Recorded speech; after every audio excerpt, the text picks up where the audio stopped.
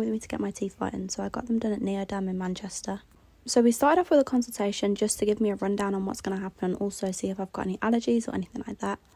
And then we checked what colour my teeth were beforehand so that we could do a before and after and see how many shades I jumped. And then she just puts Vaseline around my lips because they put like this thing on to protect your lips and gums and stuff, but it really stretches them out, so the Vaseline just stops them from getting really dry.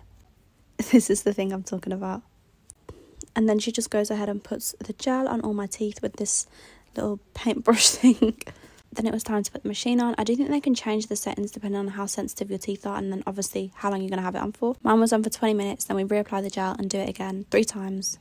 But it was actually quite relaxing. The dentist came in a few times to check up on me to make sure I didn't have any sensitivities, but I was chill, it was really cool.